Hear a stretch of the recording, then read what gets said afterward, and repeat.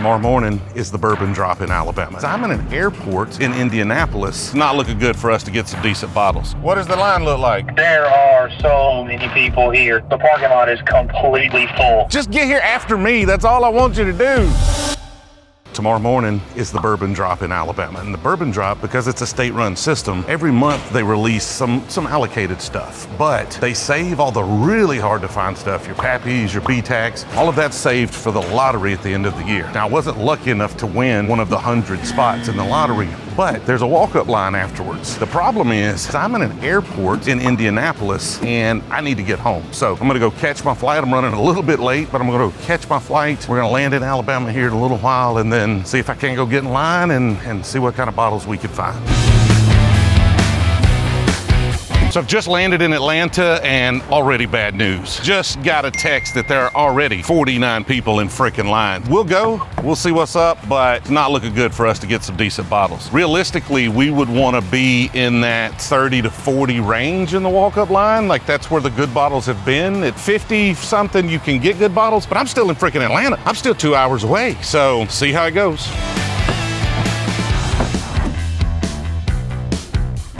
Great. As soon as the rain stops, there's a bunch of accidents on the freaking interstate. Google is telling me we're gonna have another hour delay before we get there. Not gonna be any whiskey left. I just don't think it's gonna be worth spending a night at 60 or 70. The good bottles really start to go away in the 50s typically. So even if they have a bunch of them, 60 or 70 is not gonna be a good situation. We'll find out here in a minute. When I get a little closer, I'll call and see what the line looks like, and then we'll make that determination. Hey, what's going on, TJ? Oh, not much, man. Just crossing the Alabama state lines. What does the line look like? Ooh-wee. There are so many people here. I don't even see the list. This list is gonna fall apart. You know that, right? If it keeps going like that. They're doing roll call every hour, so anybody that's not here is kind of getting scrubbed. It's crazy. I mean, the parking lot is completely full. So what do you think the odds are that they just end up running off everybody? Nobody's getting really rowdy right now. I don't think there'll be a huge issue with that. Everybody's kind of being docile right now. I'm probably 30, 40 minutes away. See you when I get there.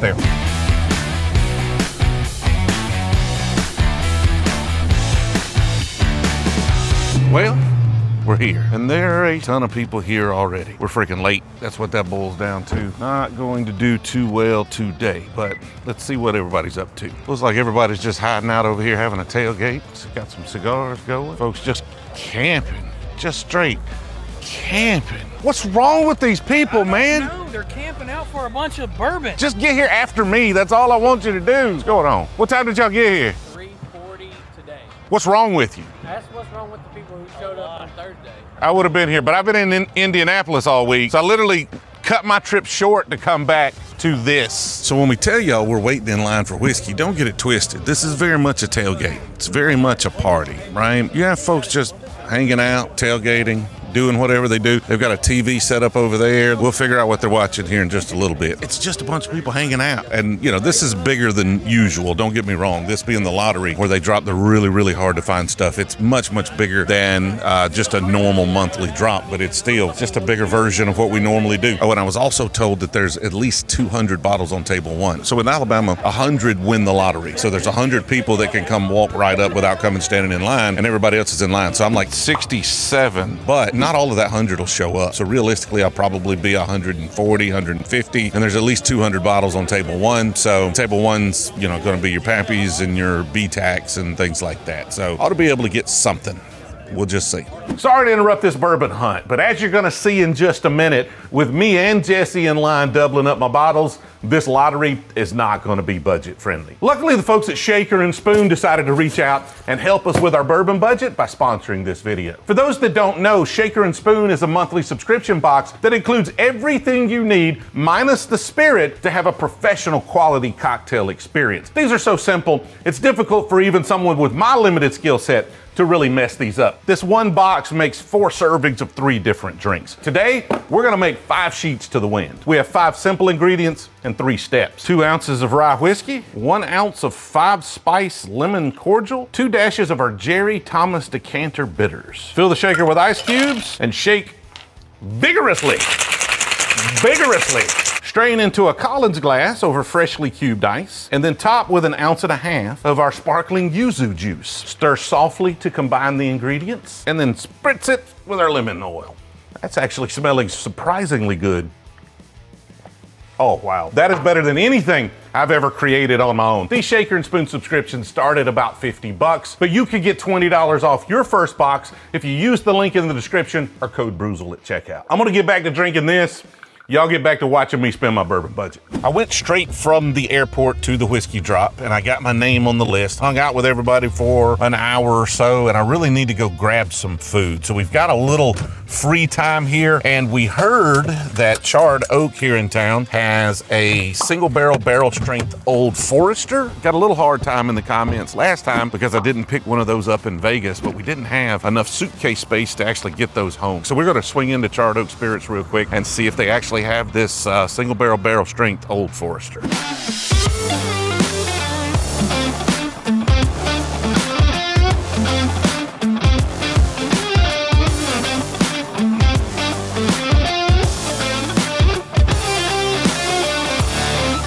All right, picked up that store pick. Paid a little more for it than I would have got it for in Vegas, but got it, and that cool bottle of Old Soul that I'd never seen before. So that's kind of interesting. We'll have to give that a try here pretty soon. So now we're just gonna grab some food, head back over and continue hanging out till tomorrow.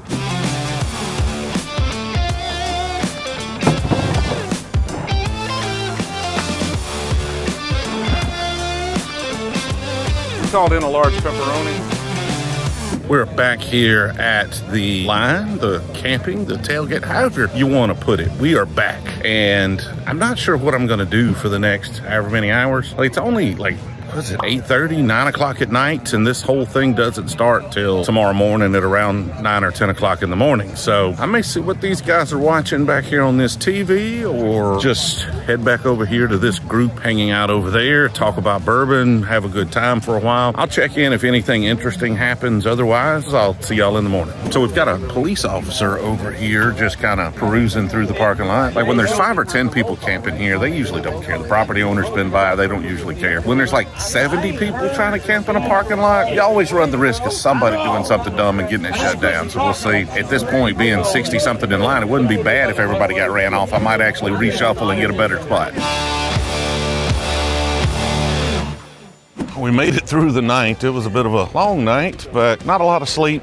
A lot of just sitting around, hanging out. They are setting up the tents over here behind me, which will be where we go up and transition from our kind of gentleman's agreement line into their walk-up line, and then we'll be assigned a time slot where we can come back and try to get some whiskey. So we get in this line, and then we can run and get breakfast or hang out or do whatever we want to do. So we have got everybody neatly tucked into a single file line. Registration starts at about 8 o'clock, so we've got about 30 minutes. Everybody seems to be getting along so far. Nobody really trying to skirt the rules or do anything crazy. Some of the folks that were marked off the list showed back up. They just went to the end of the line. So everything seems to be going smoothly so far. So we'll see if that keeps up. So this is what lucky people look like right here. They look like this guy. What's your name? John. John is #1 in the sweepstakes line. Like, he didn't have to stay here all night. He didn't have to sleep in his car. He rolls up here fresh as a freaking daisy, and he's gonna get what? What's the pick? Pappy Van Winkle 23. So you're taking the 23 off table 1. What's table 2? Old Fitz 19 and Old Forester birthday bourbon. And then you got a list of table 3 and 4, or you even care at that point? You're just saturated. I got a list of 3 and 4.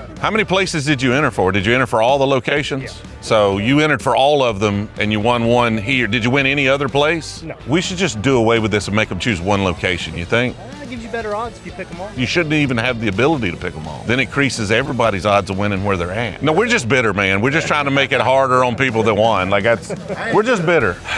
Never. I can't win. I'd never win anything. So what do you think about all this? Too many people. It's way too early. Then why are you here? For you. Dang it. Man doesn't even drink bourbon, standing in line for bourbon. All night, slept in the car. Why don't you do that? I have no explanation. What bottle are you hoping to get? It's there. Is there something you think might be there that you're kind of excited about? I don't like it, my hopes. Okay. That's the way I play it. I'd rather be pleasantly surprised than assume something's going to be there. All right, so we are all registered here. We've got our walk-up ticket, and I am number 63 in the official line. We gained about 4 spots there, and it looks like out of the first 25, there's 5 or 6 people people that didn't show up. They won top 25 in this lottery, and they didn't even bother to show up, which is just freaking insane. Gonna miss out on some good bottles. I wished I could be so lucky, but we just got to hang out now. Realistically, we could leave. We've got a time slot. We need to be back about 11:50. Right now it's 9 o'clock, and we need to be back by 11:50. Sometimes they go kind of quick though, so I'm going to just continue to hang out and see what bottles people get, see the excitement. You know, hopefully in a couple hours we'll be able to go in and get our turn. It's just a waiting game. We just wait and wait and wait some more until finally all of these people that are lucky have gone through the line, and then all these unlucky people that dedicate way too much time to bourbon get their chance. All right, so they have gone through all of the lottery winners. They are done, and now a lot of the folks that were hanging out with us are starting to line up over here because they are top 25 in the walk-up line. So the top 25 is about to go through. After that, it'll really start to shape up as to what bottles might potentially be there for us at 63. Our official number is 63. So just more waiting, but at least we got a comfy chair, nice cold Coca-Cola, and we wait. All right, it's this time of day where I'm just very much past it. I've just had enough. I'm kind of done with this. Like, the energy's completely gone, and it's starting to catch up that I slept off and on for maybe an hour or two last night. So we made a quick Starbucks run, go to the restroom, load up on mocha frappa latte chinos, and see if we can't power through this last hour to get a few bottles. For those out there that say just waiting in line is dumb, kind of agree with you. Like, this waiting in line is pretty dumb. And when it pays off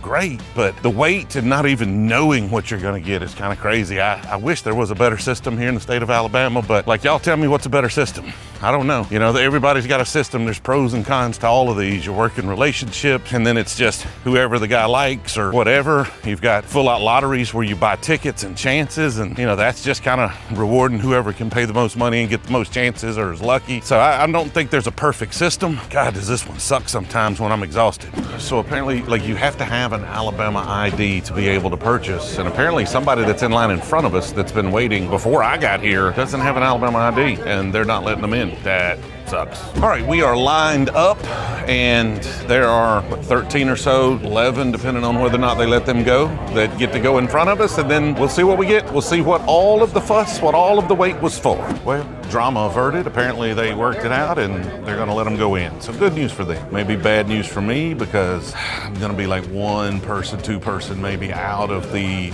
E.H. Taylor Barrel Proof. Wish me luck.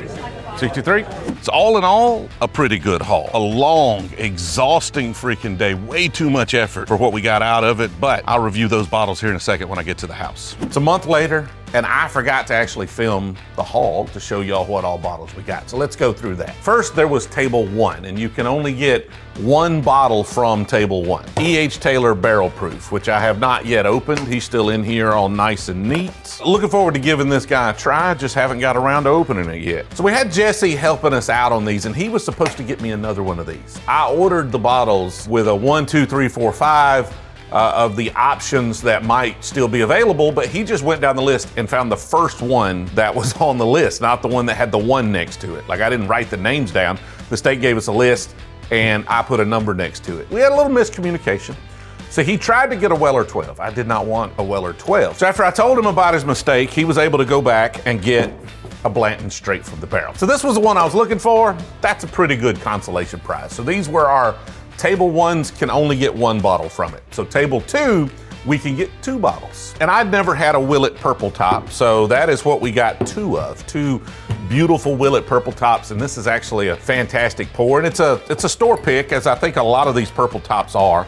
So single barrel store pick from Alabama ABC. And our second bottle from table 2 were these Stag Juniors, no longer Juniors, these Stags. I did get 2 of these bottles, but one of them has found another home, so don't have that one to show you, but we did get 2 of these Stag Juniors. Table 3 is where it gets a little more out of hand. So I'm forgetting here what was on table 3 and table 4, so we'll just go through the rest of the bottles randomly. We grabbed a couple of Elijah Craig 18s, which I like but don't love. Like, they're 18 years old, super oaky, proof down, so they're interesting to have, but but not something I go to an awful lot. And then we got a couple of Buffalo Trace store picks here. And of course, a couple of Blantons, as we do at just about every one of these Alabama drops. And that's pretty much what we got at the lottery. Now, I did buy a couple of other bottles while we were waiting around. We went and grabbed dinner, and another local store had an Old Forester single barrel proof store pick. I also found this Old Soul Tintype series there, which I'm looking forward to giving a try. And somebody had bought a bunch of these Whistle Pig 12s